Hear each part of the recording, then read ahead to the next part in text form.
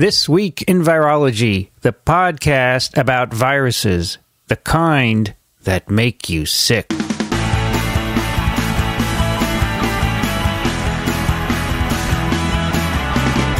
From Microbe TV, this is TWiV, This Week in Virology, episode 406, recorded on September 9th, 2016. This episode is brought to you by CuriosityStream, a subscription streaming service that offers over 1,500 documentaries and nonfiction series from the world's best filmmakers. Get unlimited access starting at just $2.99 a month, and for our audience, the first 2 months are completely free if you sign up at curiositystream.com/microbe and use the promo code microbe. This episode is also sponsored by Drobo, a family of safe, expandable, yet simple to use storage arrays. Drobos are designed to protect your important data forever. Visit drobo.com to learn more. We're also giving away copies of the recently published book, Virus, an illustrated guide to 101 incredible microbes by Marilyn Rusink. Keep listening to find out how to enter. Hi, everybody. I'm Vincent Racaniello, and you're listening to the podcast all about viruses. Joining me here today in New York City, Dickson Despommier. Good morning, Vincent. Where it is rather sultry, isn't it? It is summertime again. You know, after that hurricane skirted, it was a little chilly, but now we have 30 Celsius today, and it's only 10:30 a.m. I know. It's doing an early record today. Heavy, hot, and humid. 65% humidity, It's hot. and the AC isn't on here. Right. So we're both sweating. Yep. You have patchwork on your shirt, dude. Thank you. Also joining us from Western Massachusetts, Alan Dove. Good to be here. And the air conditioning is on here. I actually have control over that. But I'm glad to hear the Hammer building is still up to its usual standard. Absolutely. And it's only 27 C here. The dew point's 23. So that's not a whole lot of spread, and it's really sticky and yucky outside. People who are thinking about building new science buildings, you know, they do their what we call due diligence, and they look at other buildings and learn from them. And they look at the I've got Hammer a horrible building. example they can look at. They look at the Hammer building and say, "We're never going to do anything like that." You're the poster child for how not to do this. That's right. Also joining us from southeastern Michigan, Kathy Spindler. Hi, everybody. It's 72 degrees here. My app says it feels like 72 degrees, but the humidity is 87%. Ouch. And yeah, So it's very like sticky. walking out into fog. Yeah. I have to admit, I love it. I just love it. I need to move somewhere where it's that way. But you guys got rain recently, though, didn't you?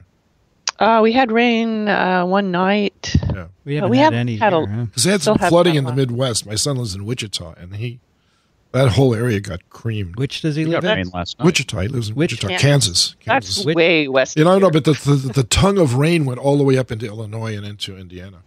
Yeah. Also joining us from north central Florida, Rich Condit. Hi, everybody. Hey, Rich. This is somebody So- who got rain. Yeah. Yes. As a matter of Just a fact, little bit. I was not here last week, primarily because I had family in town, but it turned out that was a good thing because that hurricane blew through. And although it was pretty much over by the time we would have recorded, the power was out. But we got up to 50-mile-an-hour winds, as you actually said that on the last show, but not locally. That was out at the airport.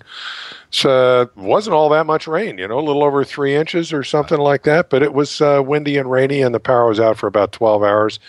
Trees down all over town, but I've seen much worse, and we personally didn't sustain any real damage. So it's all good. And the weather coming in behind that has been gorgeous because I talked to my daughters this morning as they were commuting to their jobs. We had a 3-way iPhone chat. Was glorious. And I had they're Boston and Austin, and I had the best weather. Boston, amongst Austin? the three. Boston, Austin, and Gainesville. I had the best weather of the three of them. Sounds Now, like a I law gotta- firm. It's always nice after a hurricane blows through. Yeah, I got a discrepancy here because my phone tells me that it's 83 out at the airport. My little thermometer here that reads the outside temperature says it's 78. So I'm going to go tarmac with temperature. I'm going to go with 78, which is 25 C, humidity 68%, and a dew point of 71 degrees. So that's not bad for this time of year. It really feels delightful outside. Okay. A little sticky for somebody from, Arizona, but it's nice. It's good. Sunny. It's good. Cool. Little follow-up. Our friend Anthony writes, "It's great that there are companies supporting your fine shows. I don't quite understand people who are unhappy with the ads because the format of the shows is academic. Are the disgruntled upset by what they see as commercial interruptions of a lecture?" Actually, for some lectures, a commercial interruption would be welcome. Right, it would wake them up. You clearly state that the messages are for sponsors. There's no need for jingles for the audience to know that it's paid advertising. Are promotions not proper for historical records? Nobody expects TV, radio, or the papers to become charities on those rare days when they don't make up the news. That's great. That's great. Yeah.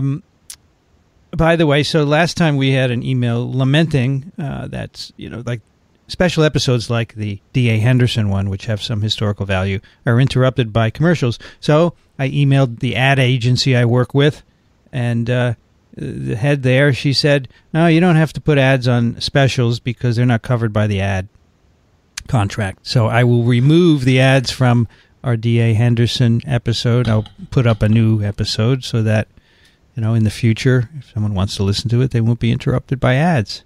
Cool. So that's good. So special TWiVs don't need ads, only the numbered ones. 4 a month. That's what we contracted. 4 TWiVs and all the others as well. And do we respond to our audience or what? Yeah, we do. We are very responsive. I think we have the best audience in the world. We have really dedicated people who write in. I think this is really engagement beyond most shows. Well, and if you go back to early episodes, we used to be Fahrenheit degree stalwarts. Mm-hmm. That's true. For example. That's true. But now we can change. There are people who don't like the weather, and I understand that. Yeah. Hey, but you know what? There's on every podcast player, there is a skip forward 30-second button. And that's specially made for the weather. Yeah, and there ought to be a skip. There ought to be a skip forward 5 minutes one for our podcast, right? Well, I just checked. I was noting what time we started recording and what time we finished up with the weather. It was almost exactly 5 minutes of weather. That's not bad. So out of an hour and a half, ideally hour and a half podcast, that's not bad at all. And in some cases, weather affects the transmission of viruses, so it's good to know what's going on. Listen, there's at least 5 minutes of weather out there. Yes. I get weather all day. We had 3 entries in the first contest to win a copy of Viruses. Now we know how many people listen all the way to the end. I don't know, either that or they don't want the book or it's too cheap and they just buy it. They don't want to, I don't know, it could be a lot of reasons, but we do appreciate the 3. The first is from Kim. Alan, why don't you read that one? Sure. Kim writes, "My dark and misanthropic entry to the virus competition, you can probably figure out which virus I'd like to be. Quote, the Earth is ill and I am the cure. Born and raised in poultry markets in Asia, I would get to travel the world with my segmented RNA genome. During my travels, I would treat the Earth from the pest that is humans. Knowledge obtained from gain-of-function studies would have predicted my arrival. Luckily, humans objected to such studies. Preventive measures obtained from developing a universal vaccine against me would have spared many. Luckily, humans preferred to fund research into hoverboards. Humans might view me as evil and depict me as one of the 4 horsemen of the apocalypse. Yet I'm one of the finest creations of Mother Nature and the savior of the Earth. I've restored the balance and brought peace to Earth, and to the creatures left to inhabit this planet, I will be God. I've rid the Earth from its disease." Whoa, that is dark. Interesting. Yes. Dickson, you should take the next one. I'll take the next one. I have trouble reading, so this one is a natural for me. Abraham writes, "Herpes simplex. Isn't the reason obvious?" That's good. Pretty sexist, wouldn't you say? Kathy, can you take the last one? Sorry, I was doing some other research for later in the show. Yes. Here we go. Raihan, is that how you would say it? Raihan? Okay, every time that a word begins with B, it's capitalized in here. Actually, more than that. Every B in the whole thing is capitalized. Yeah, no, every B is capitalized, not just the ones that begin the words, right. So, but I can't really read it that way, but Anyway, which virus I'd like to be? ? It's blatantly obvious. Influenza B, the bug that began my scientific journey. This is a virus so ubiquitous that most of us would have been infected by it before puberty. A virus that has been ignored for way too long, that only recently has it been decided to include a second strain in the biennial vaccine. A virus that the Honorable Peter Palazzi said could be obliterated because of an absence of an animal reservoir, unlike its more often studied sibling, the boisterous influenza A, which infects every breathing mammal, an over-embellishment. But still, this virus busies itself around, infecting every baby and elderly. Some argue that the blueprint to a universal influenza vaccine can be found in the motifs conserved in influenza B, at least in the conserved bits with influenza A. Inspired by TWiV, I once asked my supervisor, "Do you think viruses are alive?" He replied, "I think viruses just be." Parentheses, true story. So, and then he's got a footnote. Got an asterisk that because of the absence of an animal reservoir has an asterisk, and he cites publications by Oosterhuis et al. Have shown that influenza B has been recovered in seals off the coast of the Netherlands, but it's probable that the seals got it from us rather than the other way around. Best regards, Ryan. All right, we have yes, go ahead, Rich. I think Kathy did a fine job. That was beautiful. With these there. Yes, Yeah. That was great. That was good. Job. Great emphasis. All right, we have all decided that Raihan is the winner here. Yes. So, Raihan, please send me an email. Tell me where to send your book. We're going to have another contest beginning today, and I will announce it somewhere randomly through the rest of the episode. I'm sorry to make you listen, but if it turns out that 20,000 people download our episodes, but 3 listen, that's sad. That's not true. Well, and we should know we are actually aware that it's kind of ballooned to beyond 1 hour and a half, and we're going to try to work on it. Yeah, we're going to try and keep it to 10 minutes. So goodbye, everybody. That's it. All right, this episode you've been listening to. Yeah. That's right. This week in the weather. We have a brief Zika update. Rich pulled up a lovely page from the Florida Department of Public Health. They have a daily Zika update. This is terrific. We should have had this a long time ago. This comes from Tallahassee, and they're providing a daily update on the case count. Travel-related infections as of September 7th, 596. Non-travel-related infections, 56. These are locally acquired. And infections involving pregnant women, 80. Now, those 80, you think those are mainly the travel-related? They don't break it down? I would, if I just worked the numbers on this, I would guess that 90% of them are travel-related, because 90% of the infections are travel-related. But the ones involving pregnant women. That's what I'm saying.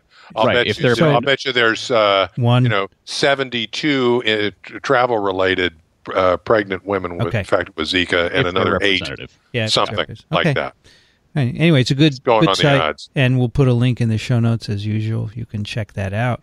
As we talked about last time, in fact, Congress did vote not to pass the bill giving money to Zika research because of the Planned Parenthood provisions, because the Republicans did not want to give Planned Parenthood any money to be able to distribute condoms to prevent sexual transmission. So I think the Democrats decided to nix the bill. And I think it was actually worse than that. They were actually defunding. They wanted to remove all federal funding from Planned Parenthood, which, we're basically at this point where there's already a prohibition in the law that Planned Parenthood cannot use government funding to provide abortion services. Yeah. Which is the crux of the Republican objection to them.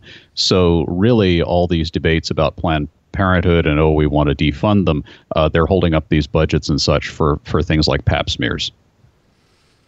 It's unfortunate that, so basically, as we said last time, the CDC is running out of money for Zika. That's so that they can help diagnose and help do mosquito control, et cetera.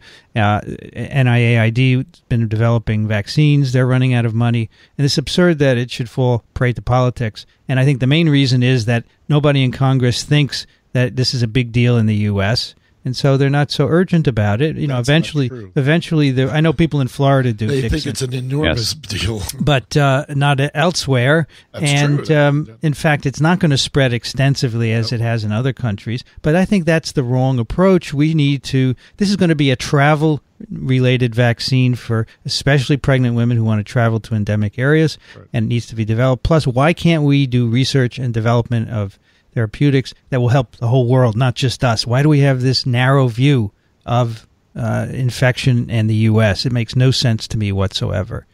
But we are a centric country, unfortunately. That's something I don't like, and that such is the way it is. This is my opinion, and not those of my co-hosts here. Well, my opinion is, why can't we just legislate instead of doing this stupid stuff? Okay, let's vote on a bill about funding the Zika research.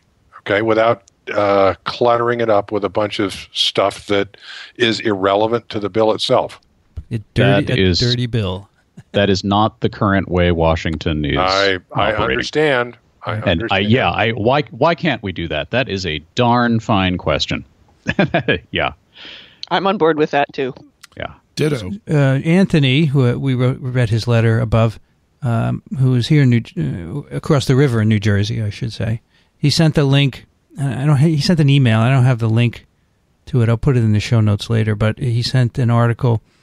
New Jersey Senate Democrats released this. Vitale bill to fight Zika virus clears committee. Legislation sponsored by Senator Joseph Vitale providing Medicaid coverage for services to treat and prevent Zika infections and other health concerns associated with the virus cleared the Senate Health, Human Services, and Senior Citizens Committee today. So that's a committee of the New Jersey State Senate. So we'll see what happens to that. It cleared the committee 8-0. It will now head to full Senate for further consideration.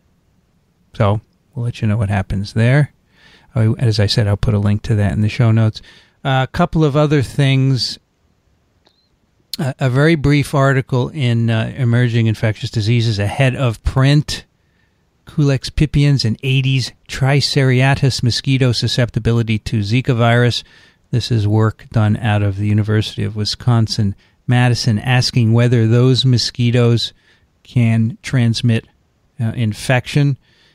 And it's a very brief. It's basically it's a letter to the editor, but they basically, I believe what they do is they infect mice, and then they let mosquitoes feed on them, and they ask if you can transmit the virus to another mouse with those mosquitoes.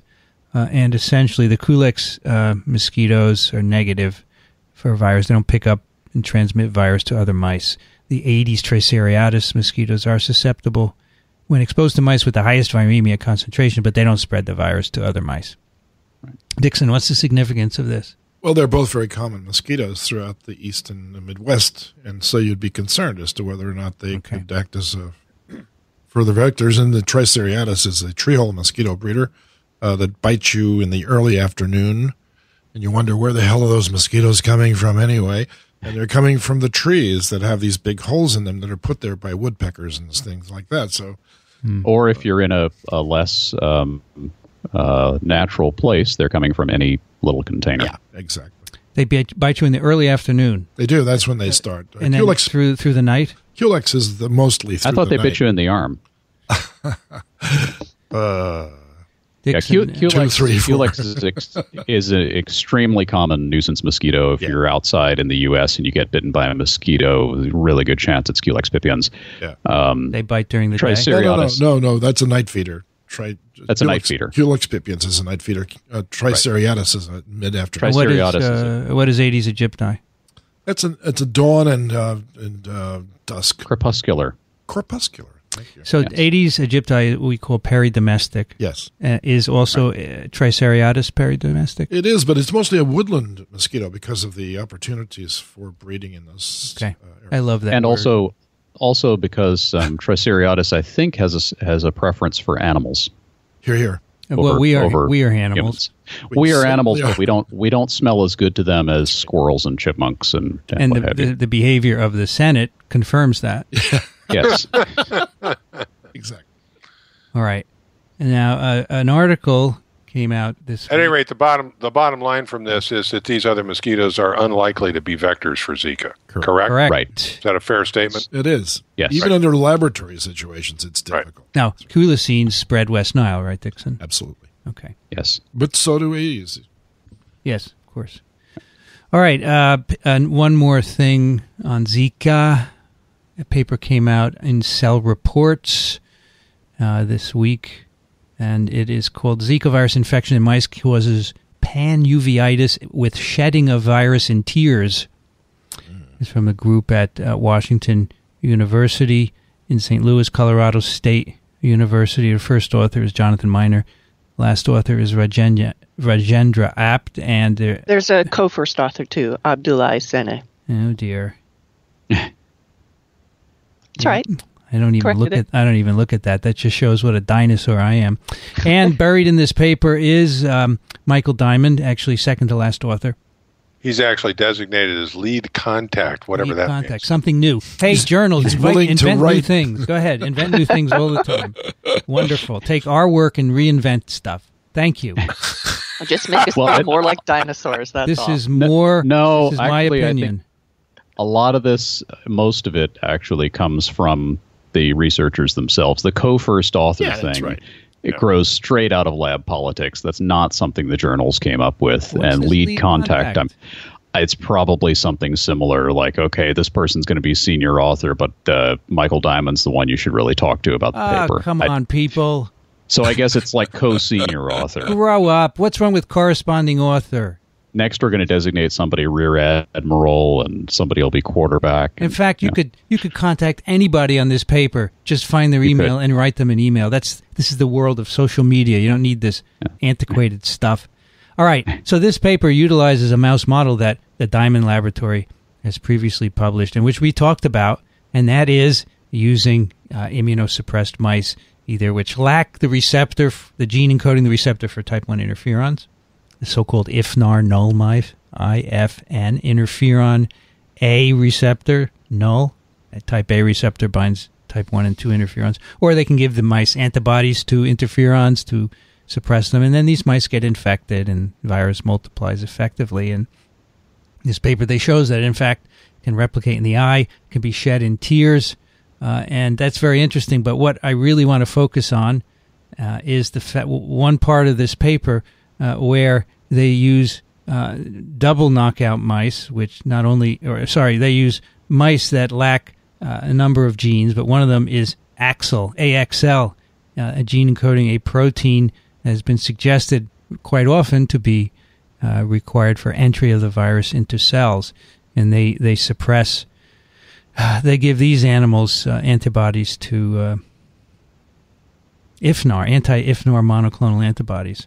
I guess they didn't want to make a double knockout right away because that's expensive. So you might as well find out first if the AXL null mice do anything. Okay, so if AXL is a receptor for Zika virus, you would say that in null mice lacking the gene, there should be no virus replication. But in fact, in a variety of tissues, including the eyes, there's just as much virus as wild-type mice. So the eyes have it. Yes. So I've been a little disturbed by all of the work on AXL and related receptors in the past few months.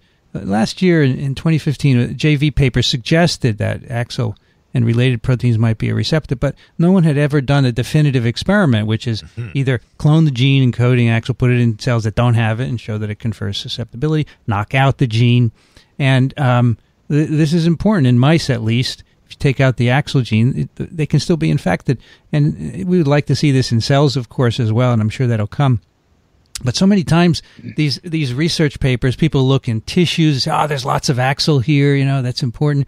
And then the press picks that up, and I remember writing to a journalist some time ago, I said, don't say that AXL is the receptor. It's suggested, but hasn't been proven yet.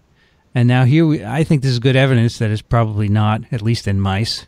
So we'll see. Well, it shows that at least this is a highly artificial system, but it shows at least in some contexts you can still keep rolling without an AXL, so to speak. You can keep rolling without an AXL. Okay, that's all I wanted to point out about this. Does anyone have anything else? Two things. First of all, I'm sorry, Kathy, go ahead. Well, I was just going to say, I went to a seminar yesterday by the final author on this. He's not the lead author, but he's the ophthalmologist type person. And I can't remember whether you said it in the seminar, but they definitely write it in the paper that, AXL might still act as an entry factor for other tissue compartments like trophoblasts in the placenta, or maybe subsets of neurons in the central nervous system. And then this was a seminar over in the Kellogg Eye Center, and so it was really pretty much focused on all the eye things that are shown here in the paper. There wasn't any particular new piece of data that I saw yesterday. They did do, and they did see more pathogenesis, more severe ocular pathology with virus that had already been grown in mice, and I can't remember whether it was specifically a virus that was recovered from the eye. And those were a different immune knockout mouse, the AG129 mice. They were, when they were inoculated with eye homogenates, they got more severe ocular pathology. So they wondered whether there was some kind of adaptation to the eye, and they did some experiments that tend to rule that out. But they also did massive sequencing and found a large increase in the frequency of a particular nucleotide mutation in the NS2A gene. And I asked if they've had a chance to look and compare viruses with and without that mutation for pathogenesis, and they're doing that now. So that was kind of interesting. So remember, one of the original features of Zika virus infection, not only rash and joint pain, but conjunctivitis is part of it as well. So in humans, right? And conjunctivitis is not the same as uveitis. So the uveitis that they're reporting here is much more severe. Yep. So check me on this. Make sure I got this right. I think that the main thrust of this paper is that one of the congenital problems that comes up in a Zika infection in a pregnant woman is infections in the eye and consequences from that. So this paper is an attempt to reproduce that in an animal model so that it can be studied further. And what they find is they can infect the eyes on these immunocompromised mice, but they at the same time find that they can't reproduce, they can't show a congenital transmission of Zika virus. Right. So it's a model that shows you can infect the eyes, so that it works from that point of view, but you can't reproduce the congenital bit. I think a lot of the congenital defects that were observed are neurological in origin. Mm-hmm. And also that they can't observe the neurological defects or the eye ocular defects congenitally because the pups die. Yeah. So they or die when they're still embryos, or fetuses. So it doesn't say that it doesn't happen. It's just that they can't. But they didn't all die. They had an experiment where some were born and they didn't have virus in them. They infected them later, I think. Yeah. They infect neonates. To avoid that. Yeah, or 8-day-old mice. Yeah. So. And am I correct that one of the reasons that AXL has been so attractive as a potential receptor is that it's abundant in neurological tissues? It's in a lot of or is it all? It's all over the place. It's all over the place, but it goes back to this JV paper in 2015 where they overproduce it and you get enhanced replication, but it's certainly not enough. Okay, I want to tell you about the sponsor of this show, Curiosity Stream. They are a streaming service, so you basically can watch movies or documentaries, and it was founded by John Hendricks of Discovery Channel, and so it's nonfiction. It's all supposedly fact, or it tries to be fact, and it's the first ad-free nonfiction streaming service in the world. There are no ads. You buy a subscription, and then you watch them, which I like. I think it's nice not to have ads, right? But if there are ads, I listen to a lot of podcasts with ads. I don't skip over them. They have over 1,500 titles, 600 hours of content. You can get it on many, many platforms. You can watch it on the web or on your devices like Apple TV, Amazon, Kindle, Chromecast, iOS, your iPhone, Android device, your Roku.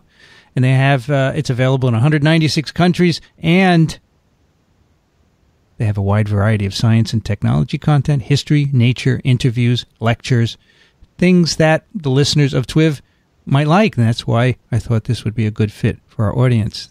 Their library includes Stephen Hawking's universe, where he traces the history of astronomical theories and technologies, deep time history, the history of the 14 billion years of the universe, underwater wonders of the national parks. They're the National Park Service of the U.S., 100 years old this year.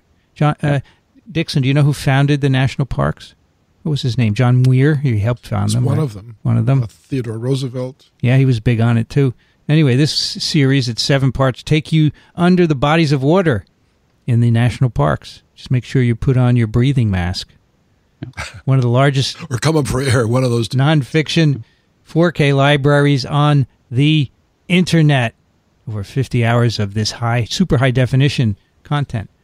They have monthly and annual plans available. They start at $2.99 a month, less than a cup of coffee, or the cost of a single title on some of the competing platforms.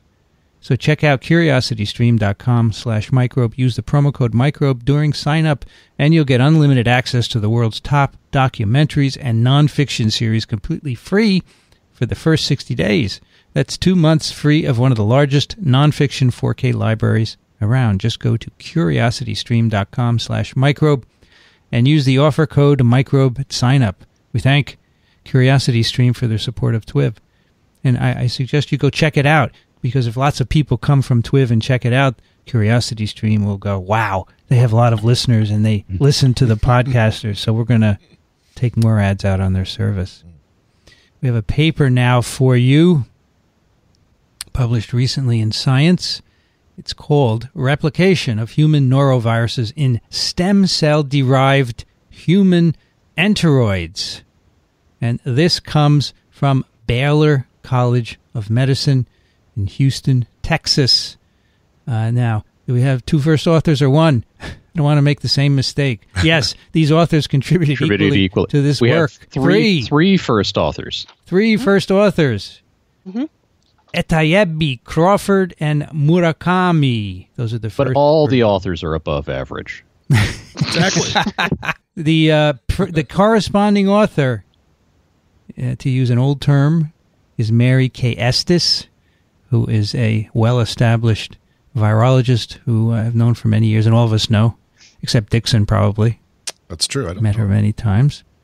But I'm sure I would enjoy meeting her. I don't think I've met her personally. No? I've seen her work, but haven't certainly seen her work. I don't think she's going to be at the Needle meeting. I don't remember if she's on the list. She might be. Take a look at the list. Maybe she's on the list. Yeah, I can bring up the list, which I finally got around to looking at off the email. So this uses what they call enteroids. Now, we talked about a 3-dimensional intestinal model for virus infection a while ago on TWiV 367. That was Carolyn Coyne's model. Actually, Carolyn Coyne and Coyne Drummond, 2 Coynes. That's right. They used a 3D intestinal model. They didn't call them enteroids, though, right? I don't recall. No. I don't. Organoids. They may have called Organoids. it organoids, which so it is can the be more any organ, generic an term. organoid. Enteroid is specifically from the small intestine. Is that correct? Yes. Right, and colonoids are from the colon. Interesting. All right, so... And asteroids are from beyond Mars. Yes. Oh, I like that. Asteroids. And what other oid word do we have? Anything else? Well, there's hemorrhoids. No, come on. Those are... You asked. There's thyroid. Anything else? Sit on it. What else? Steroids. Steroids. All right, so what is the root oid? Android. Android. What is the root of oid mean? Does anyone know? Yeah. Like. It probably means like. All right. Well, basically, these enteroids are made from human stem cells that you get from the intestinal crypts. Isn't that amazing? In the human intestine. And you can differentiate them to form enteroids, which are complex. They're not just a single cell. They're made up of multiple cell types. They're gut cells. Right? But they're, they're floating around, or they're 3-dimensional. They have enterocytes, goblet cells. Cells of Paneth. Paneth. What do the Paneths do? They secrete hormones, which has something to do with digestion. Endocrine cells. They can grow them in 3 dimensions, whereas monolayer cultures. And so they've asked... Yes, go ahead. Right. So I just want to be really specific about this. When they, in this paper, because they are using monolayer cultures, they call them HIEs, which stands for human intestinal enteroids, but they call them human intestinal enteroid monolayer cultures. Right. So they're not using the 3D thing here. I think what they do is they establish the 3D cultures. Okay, and then they, if they want to set up a monolayer culture, they take a bunch of those 3D guys and disaggregate them with trypsin and plate them in wells as a monolayer. And the keeping this right involves it seems to me 2 things. First is matrigel, which is a protein matrix that at least in some ways resembles the extracellular matrix that cells ordinarily experience, and that's important for all of this. And there's matrigel both in the 3D culture and in the monolayers. And 2, a really complex and well-worked-out growth medium that has all kinds of factors in it and stuff that maintains the differentiated form of these. So you can take the 3D cultures and disaggregate them and plate them out as a monolayer, and they show that you have all these cell types in the monolayer as well. Right. They maintain their differentiated states. Interesting. I just want to point out in the introduction to this paper, it's published in Science, as I said, they say, the lack of a reproducible culture system for human noroviruses has remained the major barrier to achieving a full mechanistic understanding of their replication, stability, antigenic complexity, and evolution. An in vitro culture system is critical, etc., etc. So, to me, this ignores the previous work showing that B cells can be infected with human noroviruses, which we talked about some time ago on TWiV, the work from Stephanie Karst at the University of Florida, Christian Wolbus, the University of Michigan, and I don't understand why it's not referenced in the introduction. It's mentioned later on, but should really be in the introduction of this paper. Well, there is a reference to some of that work in the introduction, a rather dismissive reference. No, there's nothing in the introduction here. Yeah. Where is it? You're looking at the abstract. The intro. I'm not looking paper. at. I know what an introduction is. It's not the abstract. But this highly offensive sentence: previous reports of possible cultivation systems have not been reproduced or support limited replication of a single strain. Yeah, well, that's not what I mean. That's right? That's not what I mean. They should say there have been previously reported B cells susceptible, and so what's different about what we're doing? Why don't we just come right out forward and say it, folks? I don't really appreciate that. I mean, this is a good paper, and it's good work, and it's interesting, and it really bothered me that they felt the need to try to dismiss prior art on this rather than letting the paper just stand on its own merits. And in fact, that permeated social media, because over on Twitter, everyone was all abuzz and saying how great it was. And I went in and I said, look, let's not forget the B cell system. It's there also, and it works, you know. One is and that buzz all traces to the original paper. You initially blamed media for distorting this, I think. and I jumped all over you for that. That's because, right. You're there to defend media. Yeah, that's one of my roles. Medium 199. I mean, I'll attack them when they're wrong, but in this case, the only things you could even call news stories that I can find online about this are from aggregator sites that are just basically automated systems that reprint press releases. There's no actual journalism going into those. This was not picked up by any of the major report sources. I don't think Science did a news article about it. I don't think anybody did an actual news article where they interviewed relevant people. And of course, if they had, one of the first people you'd be calling is Stephanie Karst. And so the press release and the paper initiated this. Then the press release amplified on it by starting off with this notion that, we've known about norovirus, but we've been unable to study it because there's no culture system for it, and just really put it in stark terms. And this is the first time we've had a culture system for this virus, and this opens up all kinds of possibilities and yada, yada, yada, which is totally over the top and wrong. But I think that originates not so much in the PR office at Baylor as in the lab. And I as I say, I haven't met Mary Estes personally, and I don't know if this is a one-off error or if this is part of a pattern of behavior, but this is just not really a very nice approach. The offending sentence has, at least relative to the published material, two incorrect statements. It says previous reports of possible culture systems have not been reproduced. That's not true. They have been. It's published. Or support limited replication. That's not true. They've gotten replication in the B cell system that is as robust as the replication that is reported here. So it's just not correct. And there's a third flaw in that. I just want to comment on this with a little bit of factual information. So this paper manuscript was submitted in February and it was accepted in August, meaning that in between time, the authors would have had time to update references to other reports. And so previous reports have not been reproduced. As I believe Rich said, that work has been published. I'm not sure when it fell chronologically relative to the submission and the resubmission and acceptance. And then the limited supportive replication of a single strain. Some of those things have been talked about at meetings. For instance, at the Culex norovirus meeting in Germany in March, Stephanie Karst presented data that oh shoot, I lost it. Multiple strains. Data. Well, I'll move on to multiple strains, right, on multiple strains of virus. And then in April, I was at a meeting that she was at in the Southeast Regional Virology meeting, SERV-C in Atlanta. And right up front, she mentioned the Estes work because that work had been talked about at public meetings, such as one at the University of Michigan. And right up front, she mentioned this other work. But Stephanie also pointed out that there's now growth of norovirus in primary B cells.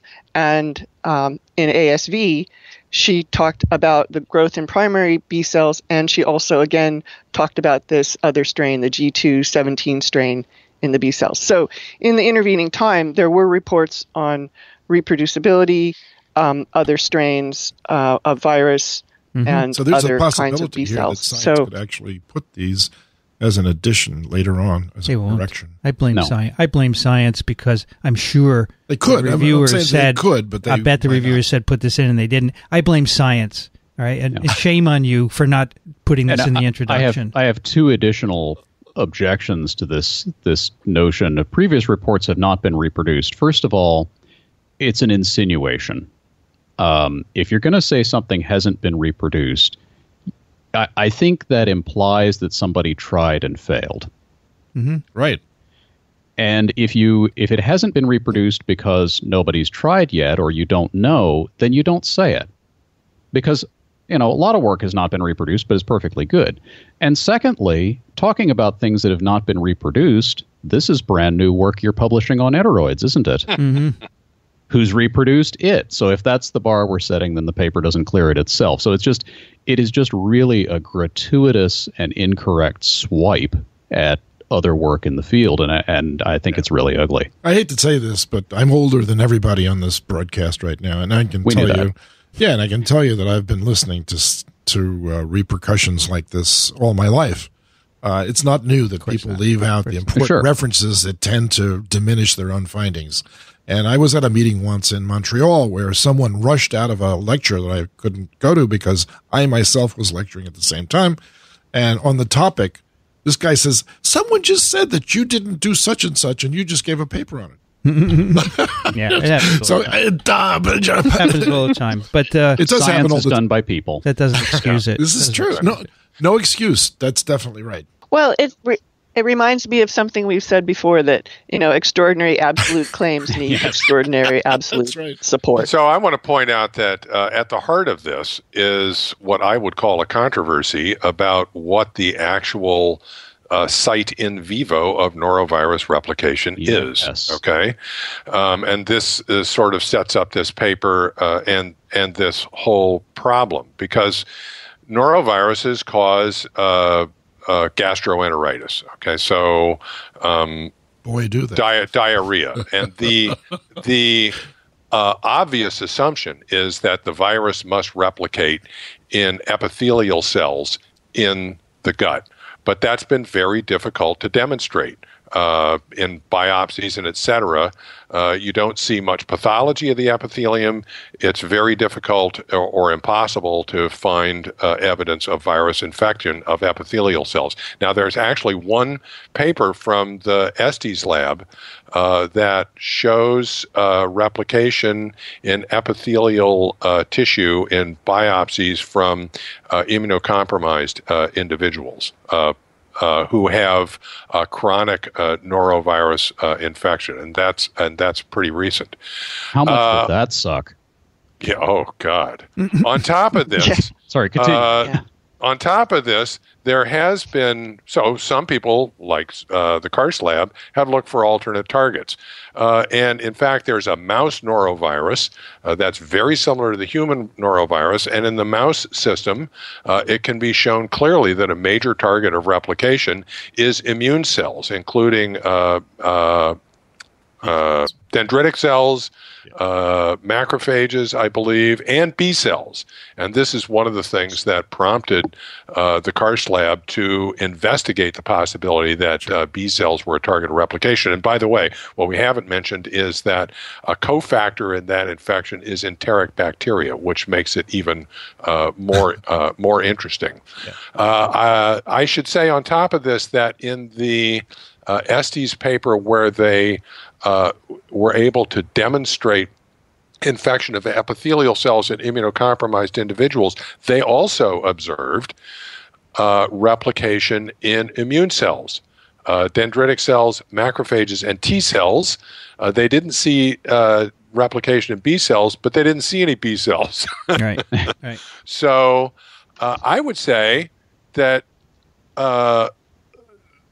this is still, the jury's still out here, okay? So we have an in vitro culture system that is supported by some in vivo evidence in a mouse model, and I would say to some extent in a human model that you can get replication in immune cells. And we have this paper that we're going to discuss that for the first time gives evidence of a culture system with replication in epithelial cells, in enteric cells. So we need to go forward with both of these things. Let me also add to the argument here, because I spent all of my adult life studying a parasite that spends part of its life, at least, in the enterocytes in the small intestine, Trichinella adults. And if you look at the enterocyte production in a gut tract, the epithelial cells last about 7 days. And each cell of the villus is a different age. So if you make a standing culture from enterocytes, and it's not differentiating. Are those mature enterocytes? Are those 2-day-old, 3-day-old, 5-day-old? It could be that the virus does infect one of those age groups, and you'd never see it on a standing culture of epithelial cells because they're all mature. So that's a very difficult situation. This is a major advance because you've finally got all the cell types in the gut together coordinating their efforts. And so that's why this paper, I think, is very interesting. I would love to have had this system for my own purposes to look at how this parasite actually invades the gut tract. And so it's the next step towards understanding really what happens. It's totally in flux. Imagine how much DNA each one of us sheds into our gut tract every day, considering that every enterocyte lives only 7 days and then is shed. There's DNA everywhere. It's an enormous influx of stuff down into the large intestine. One thing I'd like to just kind of summarize what Rich was saying is that I think we have evidence now that multiple cell types are infected in vivo, multiple cell types are infected in vitro. And then as we'll go through this paper, we'll find out that, this particular cell culture system and the B cell culture system aren't giving overwhelming humongous amounts of virus. And so they both probably need further refinement. And this paper and the B cell work give opportunities to expand on that. So we have these monolayer cultures derived from these enteroids. They infect them with the G2.4 noroviruses, which are major strains globally. They can see increases in genome by RT-PCR by 96 hours post-infection. The the infections were done in using fecal filtrates, right? So filtrates of people with norovirus infection, and there's no bacteria in it. So in this system, replication of norovirus doesn't require bacteria. They tried lipopolysaccharide, which I think was added in the karst paper and stimulated replication, but that does not promote replication here. They look at the growth characteristics in terms of cytopathic effects, the production of viral antigens, the kinetics of infection in this culture system. Of course, if they gamma irradiate the stool filtrate, there's no viral replication. They can detect viral proteins, including structural proteins, enzymes, as well as viral RNA. In these cultures, they increase over time, and they look at where the virus is replicating by flow cytometry against viral protein, and they say only the enterocytes were infected.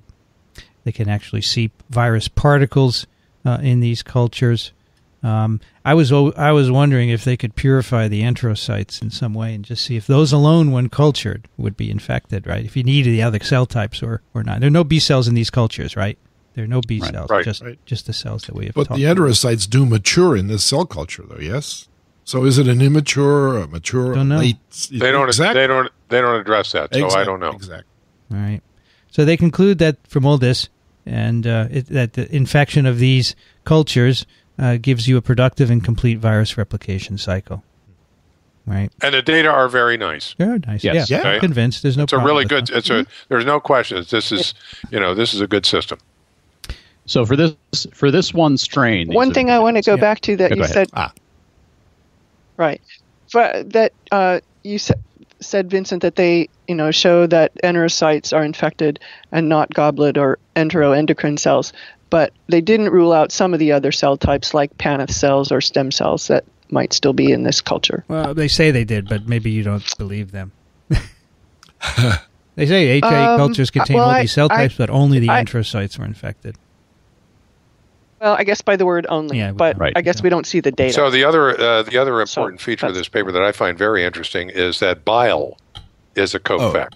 Okay, so when that's coming up. When next, they look right? at that's fine. When they look at different strains of noroviruses, G11, G23, G217, etc., they don't see replication of these viruses unless they add bile. Yep, it can be human bile or bile from a variety of other animals as well. So for the uninitiated out there, bile is what actually makes bile is stored in the gallbladder. Where's it made? In the liver? Liver, yeah. Made in the liver, stored in the gallbladder, and secreted into the duodenum, I guess. Yeah. Or duodenum, as you would. Duodenum, when you take a meal.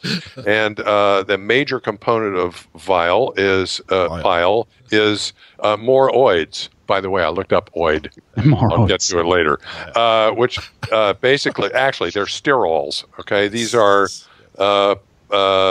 that have the steroid polycyclic base, polyhydroxy chicken wire. They look kind of like cholesterol, and so they have a lipophilic and a hydrophilic portion to them, so they act kind of like detergents to emulsify fats and that kind of stuff. It's an important part of digestion.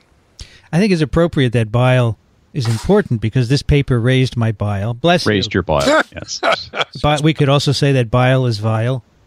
Or a vial of bile is lasts a while. Turns out this virology is a branch of biology. Ooh. Yes, I like it. Or it's not easy being green. So they also see an effect of bile on the original isolate, the G2.4. It enhances its replication as well. They do a series of experiments to determine if the bile is affecting the virus or the cells. They treat them separately, and it has an effect on the cells. Not treating virus with bile doesn't stimulate the replication, only treating the cells. Yeah. So they don't explore what bile is doing or what the component is. That would be interesting, of course. I can't believe that. I mean, because the composition of bile is pretty well understood. And I can't believe they didn't immediately go in and try a bunch of different bile salts and combinations. Exactly. And I kind of assume that maybe it didn't work or something like that. And it's going to be more complicated than that. It's going to be some combination of ingredients. Yeah. Yeah. So just to add to this, in the old days, when I was still in the lab, we wanted to see whether or not trichinella larvae isolated from muscle tissue, and then it has to pass through the stomach. It enters the small intestine, and when you digest them in pepsin, all they do in culture is they open and close. They're like little C's that sort of try to close that C down into like a little tailed O, and they only exhibit those two motions. The moment you expose those larvae to bile and digest away a little lipid layer, and now they can receive signals from the outside, they start behaving like worms and they look like snakes. It's an instant transformation. Interesting.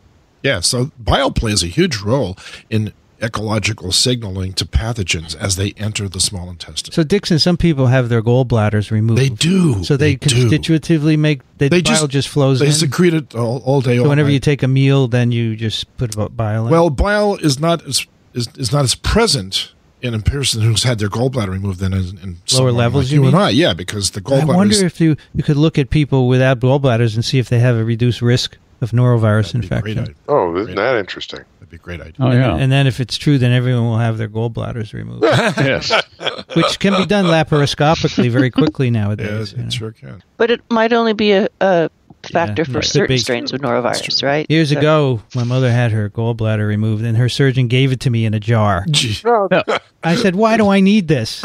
Gee, thanks. I threw it away. The other misconception is if you have your gallbladder removed, you're not going to gain a lot of weight because your lipids will just pass on through without being absorbed. Yeah. That's not true. They look at the sensitivity of the system. They say how many genome equivalents can be detected, and they can find between 1,200 and 2 times 10 to the 4th genome equivalents. And they say this is nice because now when we see contamination, on surfaces or food, we can look for how much infectious virus is there and see if that's a risk, whereas previously we could only use, PCR types of assays. They make enteroids from throughout the small intestines, different intestinal segments, duodenal, jejunal, and ileal intestine segments. They find that the virus replicates in all parts of the small intestine as long as they contain enterocytes. The other issue is infection is dependent on histo blood group antigens, and some people don't make the right ones, and they are resistant to infection. An enzyme called fucosyltransferase 2, which transfers fucose to the precursors of the blood group antigens in the GI cells, correlates with susceptibility to these group 2.4 norovirus. So they made these organoids from secretor, so people who are positive or negative for this enzyme. And they find that all secretor positive jejunal enterocyte cultures, human HIEs, as Kathy said, who supported replication. G2.4 strains did not infect HIEs generated from secretor negative when assayed at 96 hours, but if you waited a little longer, you could see some replication. So there is an effect of this, having this enzyme or not, on replication in these cultures. So it's from these outbreaks that occur on board ships, where you've got 300 or 400 or 5,000 people, and they've all suffered from diarrhea. They don't all suffer from diarrhea. So I wonder what the breakdown is in terms of susceptible versus non-susceptible. I'm sure the data are out there. This is one of the things, but there's probably more, I'm sure. I was thinking about, when you said secretor, I think of peace protein for secreting IgA. For instance. Secretory peace, You think that might play a role in it? Who knows? Well, I mean, mucosal immunity is clearly important for resistance, and that wanes very quickly. Absolutely. So if you happen to be of a genotype where your mucosal immunity persists a bit longer, you might be. But we don't really know. Mm-hmm. They use this culture system to measure neutralizing antibodies, which is one thing, you couldn't do this really before. So you can take antibodies from people who have been infected and you can dilute them and do neutralization assays, which is great. They show that you can use it to measure virus. You can irradiate samples and measure their infectivity. So they say this is good for monitoring disinfection and sanitation procedures, control measures, and so forth. And so those are basically the experiments. They do say in the discussion, they mention what Rich mentioned earlier, that in people who lack B cells, they do get infected. So they say our results make sense because there has to be another site of replication besides B cells.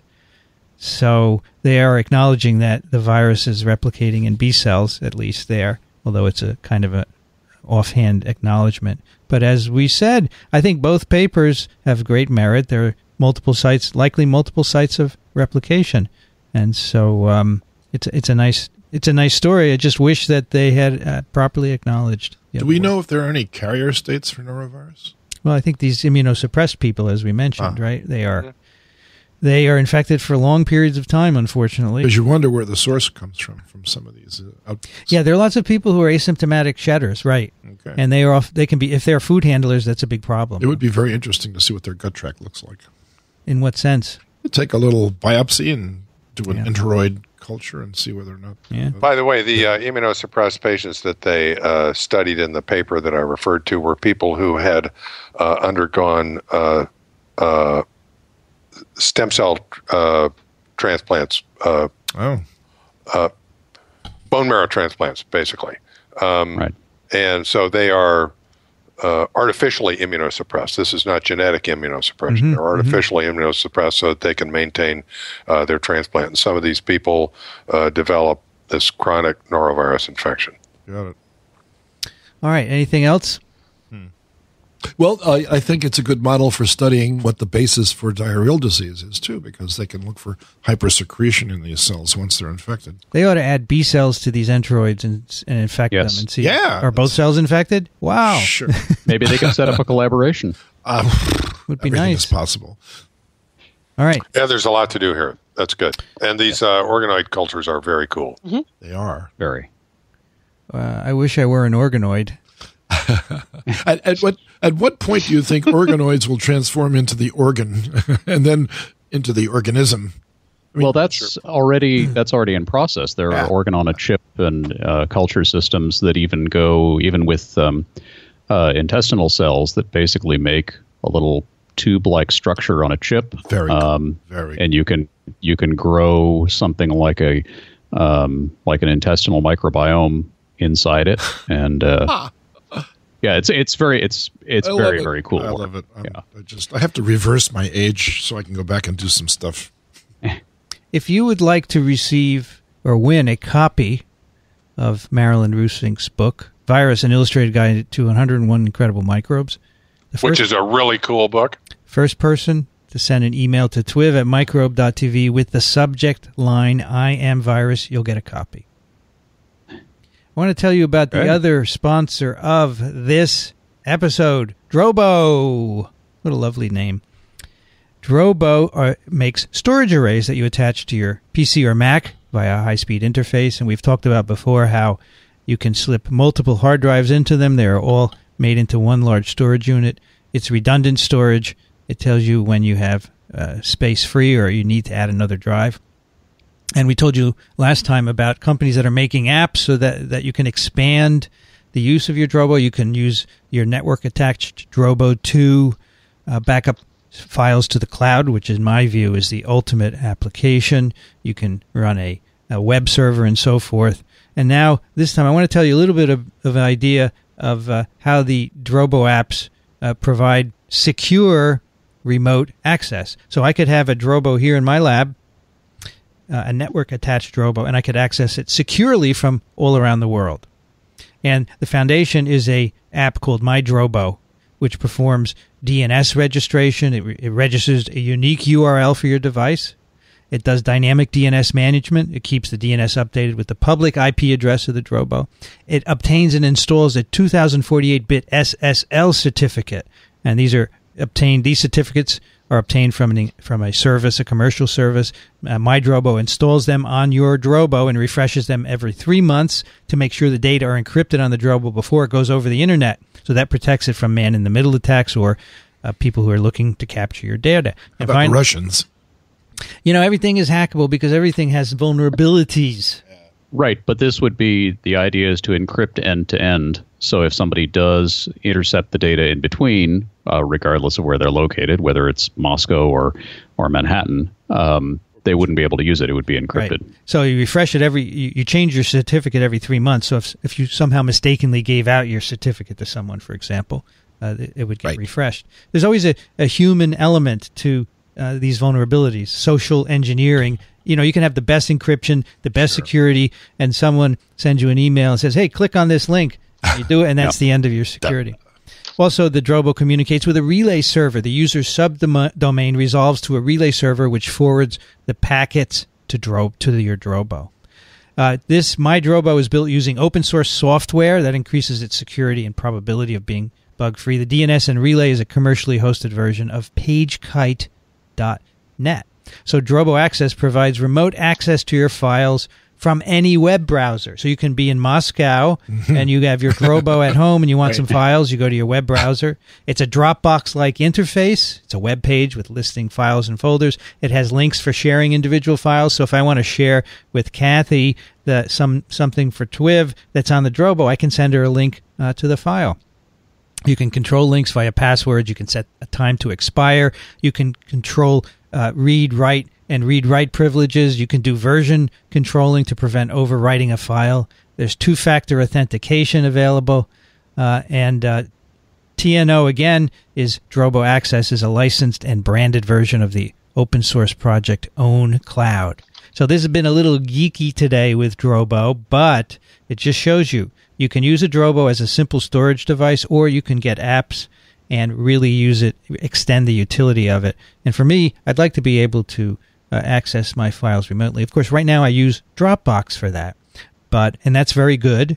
But of course, you may have heard recently that it was 5 years ago that Dropbox lost 68 million passwords. They only just announced it recently, it costs money to use a lot of storage on Dropbox. So if you want to roll your own, you should get a Drobo and try My Drobo in these interesting ways of accessing your data. Twix listeners can save $100 off on their purchase of a Drobo Mini, a Drobo 5D, 5N, or any 8 or 12 drive system. Just go to drobostore.com and use the discount code MICROBE100.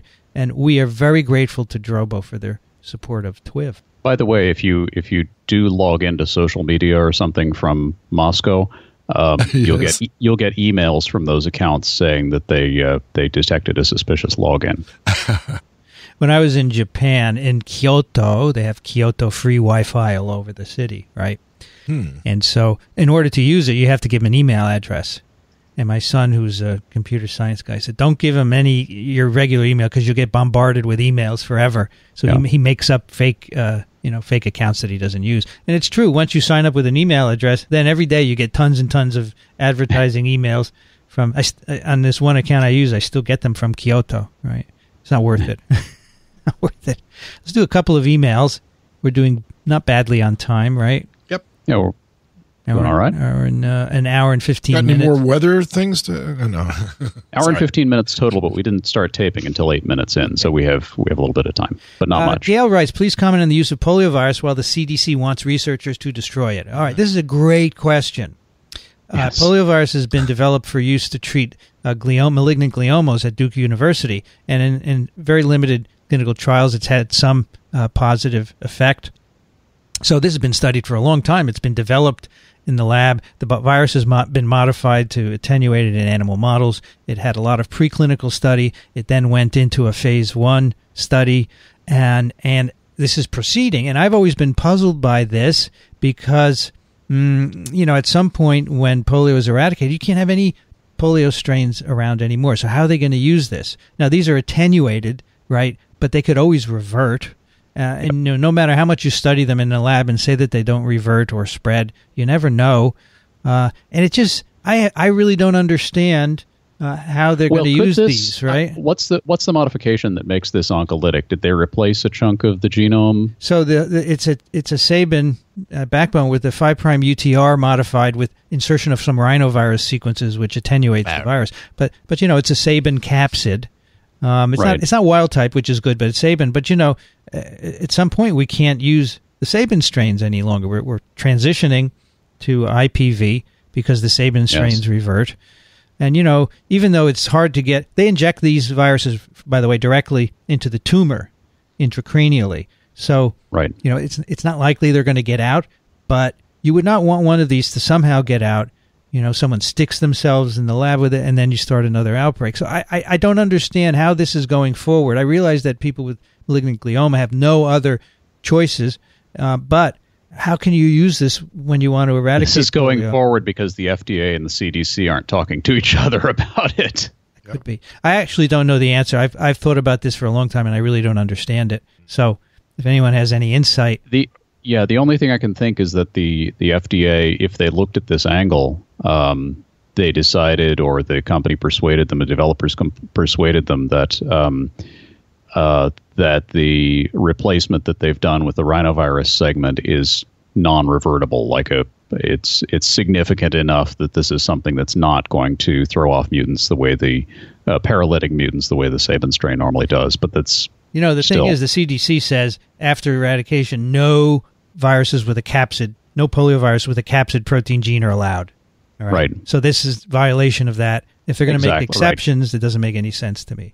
All right, so after the eradication, you can't even have vaccine strains or anything like that, no, right? You're supposed to get rid of your vaccine strains. In fact, I'm supposed to have gotten rid of type 2 vaccine strains already, I think. So it was first wild type and then type 2. Yeah, which, as we've discussed, that means that you won't be able to manufacture vaccine under any realistic scenario. So there's a whole problem with that. So I agree, Gail. It's an interesting question. I don't have an answer for you. I should probably ask someone like Mark Palanch. I'm sure the answer is Alan's answer, is that, well, first of all, you got a problem here because this was developed, been in development for a long time before they necessarily anticipated this problem. But I'm sure Alan's right that probably the thinking is that it's sufficiently attenuated so it's not going to be a problem. But who knows? All right. Rich, can you take that next one? Sure. Wink writes, I am basically a HIVologist and saw my first case of AIDS in 1979. I had no highly active treatment to offer until May 1996, and still not all of my patients do well. So please forgive me if I am prone to morbid thoughts. But it occurred to me that I know of 3 active microbiologic researchers who died of a brain tumor. They are Harold New, Columbia, Stephen Strauss, NIH, and David Finblum. You may not know of David, but he studied interferon at the FDA, and there is a yearly lecture given in his honor. He was my wife's cousin. Anyway, this is likely a statistically random observation, but then how many such active lab researchers are there? I was wondering if you knew of any other examples. Wink. So, I mean, he's saying, does research in microbiology cause brain cancer? I doubt I'm not even sure. I don't think he's saying that. I'm absolutely certain that brain cancer causes research in microbiology. Yes. Yeah, I was a good friend of Harold News, by the way, and he had a glioma too, right? I went down to see him about 3 weeks after his diagnosis when he came back to work. And his first words to me were, when I was diagnosed with this, I was hoping that it was one of your beasts. He thought he might have had neurocysticercosis, which would have been a treatable thing, of course. And he mallingered for another 2.5 years, and his wife really suffered from that. So did everybody else, including, of course, he had a glioma. Yeah, and it was... But he didn't get the polio treatment. It's very sad. Now, I know a number of microbiologists who have died of pancreatic cancer. Exactly. Do you know? And, at least a handful. And I was the first virologist. The thing is, and I have a friend who's a microbiologist who just had a sarcoma removed, and he said, this is because I'm a microbiologist. So, we were all paranoid. Right. But I must say, in the old days, a lot of us didn't use gloves or...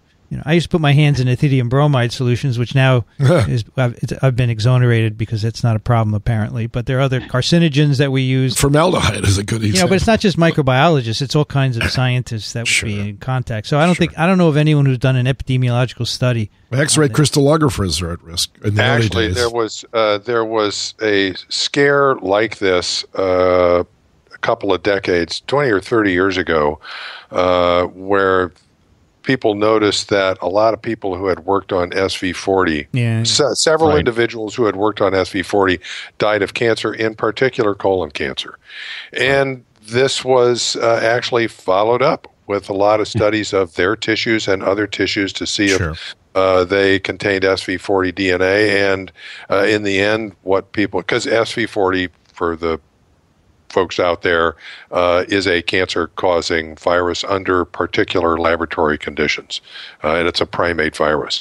At any rate, The bottom line after all these investigations was they could find no evidence that this virus was causing these. So there are situations where, you see researchers dying of tumors and it makes you wonder. That's one situation where they followed it up and there was no support for the notion that their laboratory activities were involved. There's a huge confirmation bias effect here.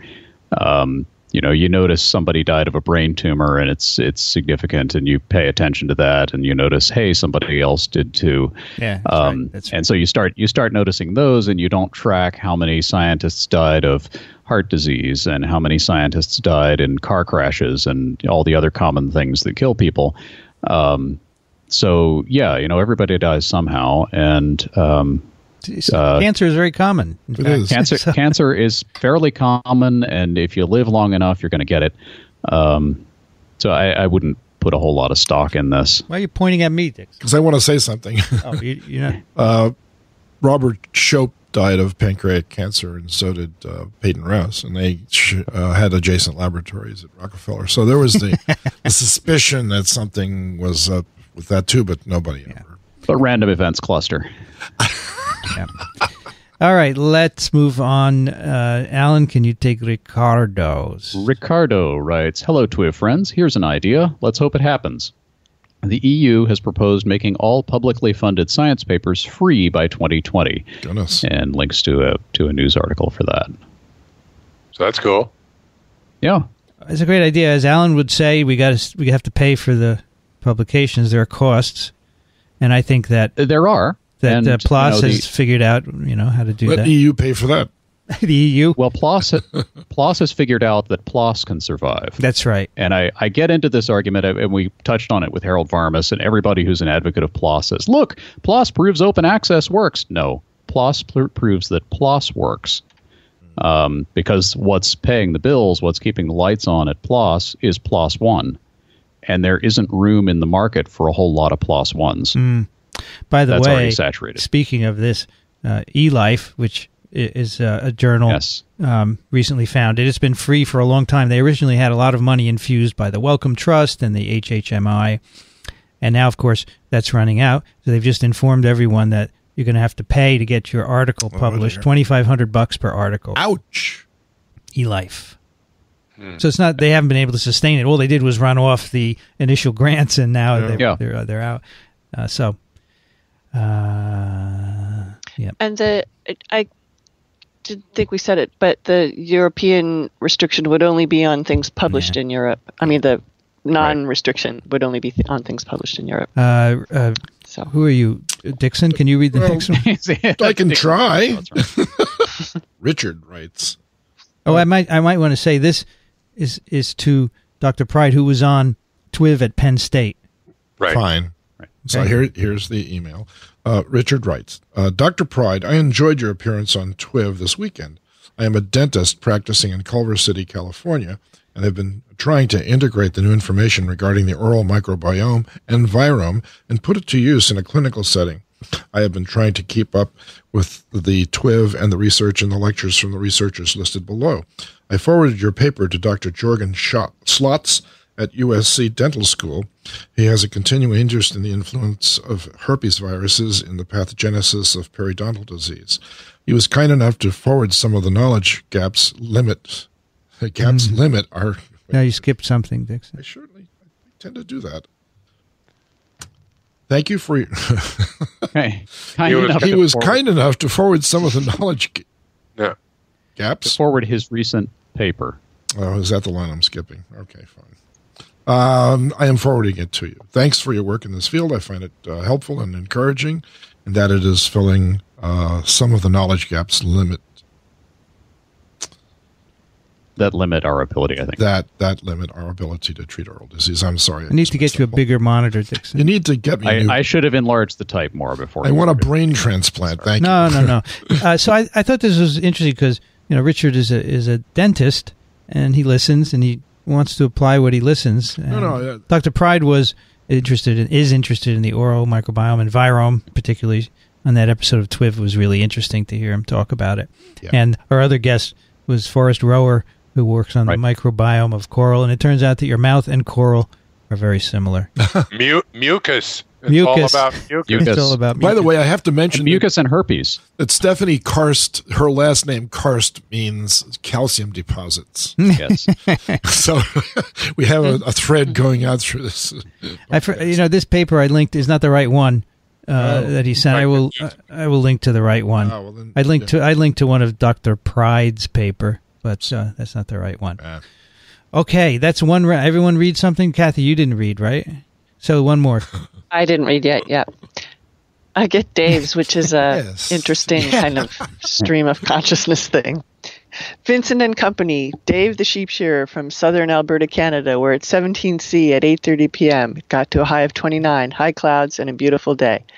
Couple of items. First, I've been hearing about poliovirus being used on brain tumors. Haven't done any searching about it, but it sounded interesting. Haven't heard you talk about it, but I may be way behind. Kind of my normal place. Second, heard a discussion on CBC, our public broadcaster.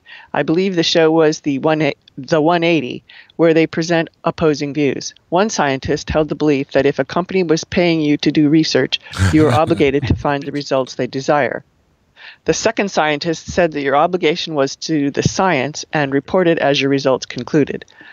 My wife and I have both worked in research, I as support staff and my wife as a lab tech. When I talked with her about this, she said, yes, if you want your funding to continue, you have to remember who's paying the bills. This scares the hell out of me, and it also gives those who argue against things like vaccinating a lot of ammunition when a scientist can be bought. Quotation marks. I realize that it comes down to how you ask a question. If you ask, is this, quote, dangerous, you get one answer. If you ask, if the reward outweighs the risk, you get a totally different answer. Dave, thanks for the great show. Good point. Well, in the old days, there was a lot of collusion between commerce and science, and that's where the suspicion came that everybody was doing it to back up the results that they wanted to hear, like cigarette companies and things of the sort. But guess what, Dickson? In the new days, there's tell me that's going on. Collaboration. Alan, my God, tell me! Oh no! I mean, I think I have not seen it in general, but there may be examples. But I would say it is not the rule. Would that be fair to say? That we're more aware of it. You have to get the results that if you're funded by NIH, your results are what you get. They're not going to tell you what you should be getting. Of course, if you're working for a company, I had funding from a company once, and I got results, and they didn't like it, and my funding ended, but I didn't change them so that they would like them. Well, everybody suspects that clinical trials are like that, right, Alan? Because drug companies are supporting them. Yes. I would argue that if a company is hiring a scientist and has not, I would say it's outright corruption if they're hiring you as a quid pro quo. Please stake your credibility on making a false claim. That's a different issue. But if they're just funding you to do some research, my interpretation of that is that the company is hiring a scientist because they want the right answer. Yeah. And so your commitment, not to some arbitrary ethic of science, but your commitment as an ethical contractor is to do your job to the best of your ability. If I hire a plumber to fix a leaking sink, I don't want him to come in and temporarily stop it up and say everything's fine, when in fact there's some huge problem lurking in the plumbing. I want the plumber to tell me the truth about what's wrong in my pipes. Now I can do with that information what I please, but if they're asking for a scientist's perspective, then you should give them a scientist's perspective because that's what they paid for. If they don't like that, then there's probably already something in your funding contract that says they're allowed to bury your results if they want, more or less, which is something that, yes, Dickson, does happen in not just the pharma industry, but in many industries where there's research done. And, for example, ExxonMobil funded research back in the 60s and 70s on whether their product was changing the climate, and that research came to the conclusion that it most likely was, and they didn't say anything about that research, but they got the honest answer from the scientists. Sure. I'm totally aware. So this is, I think this is, whoever the scientist was who said you should tell the company what they want to hear doesn't understand what they've been hired for if they're getting funding from a corporate entity. All right, let's do some picks. You're here. Dickson, do you have a pick? I do, as you well know. Vincent and I have been working very hard over these last 3 weeks on a website that I have conceived and resurrected from an older website called Trout Stream Ecology, and it has morphed into the current one called The Living River. And it is an education-based stream ecology set of, I guess, breakdowns of the way trout streams behave in terms of the types of rivers that are involved and the kinds of life forms that are found there. And it's filled with pictures, but it's also filled with good science information derived from the standard literature on stream ecology. And we had a lot of fun putting it together, and we offer it. Fun. You had a lot of fun. I heard you laughing the whole time. Come on. And it's been put up. It's just about 3 days old, basically. So I offer it for your perusal and welcome your comments. It doesn't have pictures. It has gorgeous pictures. Yeah, it's beautiful. Are these all yours, Dickson? Yeah, these are all my photographs. These are really, really good. Yay! Thank you. Oh, there's Dickson on the About thing. If you go to the gallery section, for instance, there's a whole section on wildflowers that I think, Kathy, you certainly will enjoy, and I think the other guys will too. Yeah. Plus, we have a trout shop. You can buy you go fish. To the trout, you can buy 2 books that I've produced for the ridiculous price of 99 cents for Waist Deep in Water, or $2.99. Sounds like a Drobo ad for the Duets book, which is a series of quotes, famous quotes, plus pictures of flowers. So that's what we've done. Waist Deep in Water is particularly neat. It's like it's a memoir. It's a memoir of your years of fishing. It's a memoir. Photographs and words. Really nice. Yeah, and you helped me put that together. I did both. Thanks. I helped you put both together.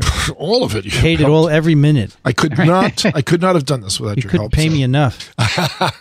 Well, this Good is thing gorgeous. he didn't pay you. That's right. Thank you. Yeah, our bluette. Well, tell me about forget-me-nots. I don't know. I thought they were going to be forget-me-nots. Well, there are the 4-petal and 5-petal flowers that look very similar. So if these are not bluettes, I would love to know that now, because we can still change that label. I'm not an I think there are 5 and 4-petal. but they are really beautiful. My favorite is the macroinvertebrate gallery. He likes I particularly like stoneflies. Oh, they're gorgeous. They are, actually. It's about the size of your palm, right? It is, and they have no biting mouth parts, so they're totally innocent in terms of being able to handle them and look at them. So would they sit on the water and get eaten by a fish? Well, they hatch, as you can see, on the rocks. Yeah. So they climb out of the water. I see. But when they mate, they have to lay their eggs back in the water, and that's when they get eaten by the trout. And they're cool. huge. Yeah, it's a good site, Dickson. I agree with you. It's beautiful. Thanks. It's just beautiful. You enjoy. Vincent, was it hard? Very, yes. Boy, I had to hold my nose. Fortunately, they didn't have any magnolias or cherry blossom. Yeah, they're all. By the way, they're all angiosperms. Right. By the way, I hate to say this, but I like the pictures of rotting leaves.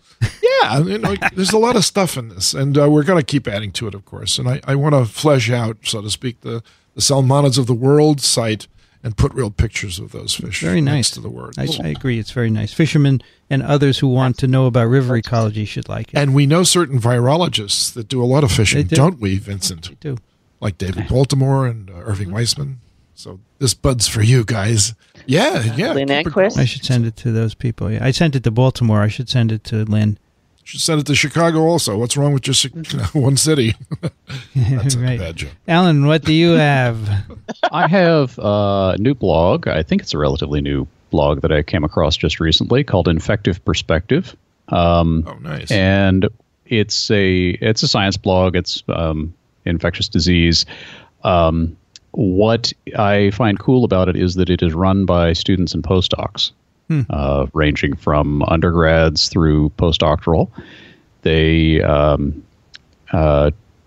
seem to have put this thing together and seem to be doing a pretty good job of it. And I would like to encourage that because I hope this keeps going. It's the kind of effort, since they have a lot of students on it. Normally if you see a student science blog started by one student, it's probably not going to last. I know there are exceptions, but usually things get too busy. This is the kind of thing that might actually persist, and looking forward to following it. Nice. Yep. It's very nice. Parasites there. That's nice. Good very luck. nice. Good luck. Do you know where this is coming from? I don't exactly. Their about page is kind of pretty generic. Kind of generic. Come write for us, and this is what we're doing, and please contact us. And the contact us is a form. So I don't know. I guess I'm old fashioned. I want people to have a geographic location. Mm-hmm. Yes, but this is like in the cloud. Well, you could find it. Yeah, you could figure it out. Right. Very easily. Yep. Okay, thank you. Dickson, what do you have? I'm just kidding. Rich, what do you have? Very simple New York Times article. This has shown up on other media sites as well. There has been an asteroid named after Freddie Mercury. Yes. And it's called Freddie Mercury. This was actually done by Brian May, who was the guitarist for the rock band Queen, where Freddie was the lead singer. And since the band disbanded, he's retrained himself as an astrophysicist. And he studies stuff like asteroids. And so he initiated this project to get this particular asteroid named after Freddie Mercury on the date where Freddie would have turned 70 years old. And this New York Times article, actually, it has a picture of Brian May and Freddie in the days when the band was active. And it's got a nice little article and a link to a video where Brian makes this announcement, gets choked up as he does it. It's really quite nice. At any rate, nice. Go check it out. Dixon, you know who Freddie Mercury was? You bet. Okay. Just making sure.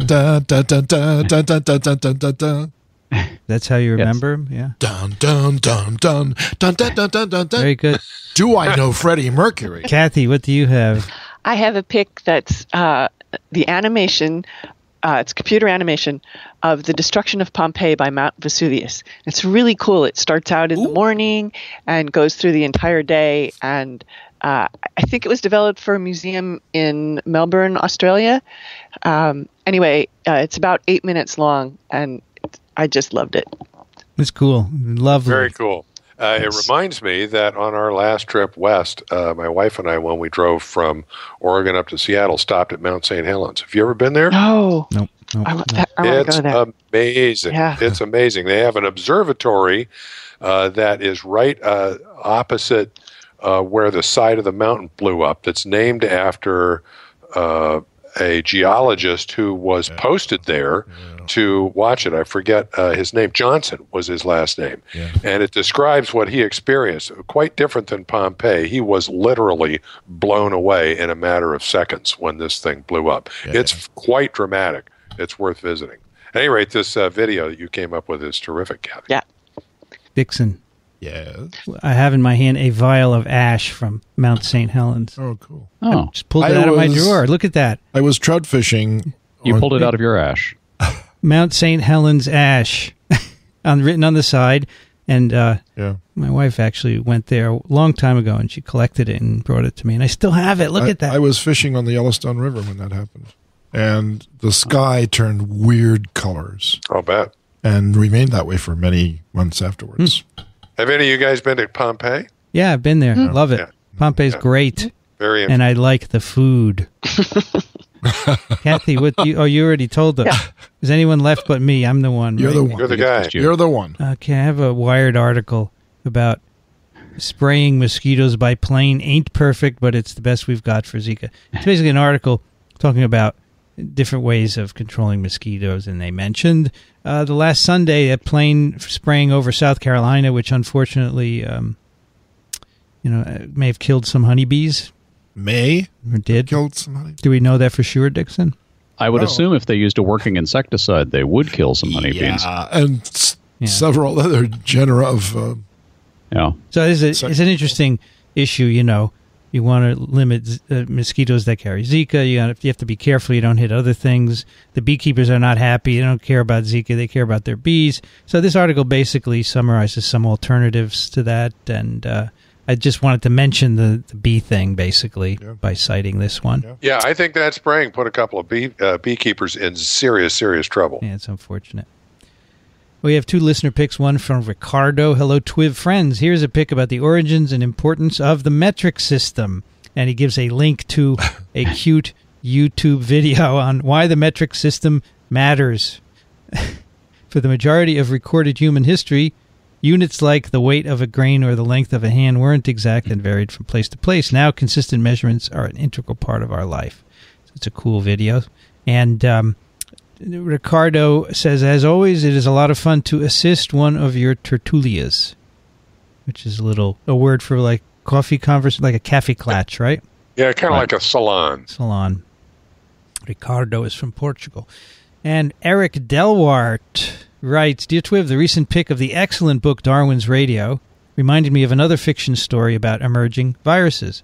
The Giving Plague is a very short story by David Brin, available for free on the web. Gives a link to that. Short story involves plotting murder to steal a mentor's discovery of the Alas virus, acquired lavish altruistic syndrome, which induces blood donating behavior to spread itself. But that's all before a deadly pulmonary prion and a virus brought back by the 3rd Mars mission start to run amok. Oh, dear. A great 15-minute read. That's very cool. Thank you, Eric. Cool. All right, that's TWiV 406. You can find it at iTunes or microbe.tv/TWiV. Couple of things. Send us your questions and comments to twiv@microbe.tv. Even if you listen to TWiV on things other than iTunes, if you haven't in a long time, go over to iTunes, find the show. It's easy to search for it. And just rate the show. You can give it 1 to 5 stars. Please give it 5 stars, because you know it's a 5-star show. And what does that do?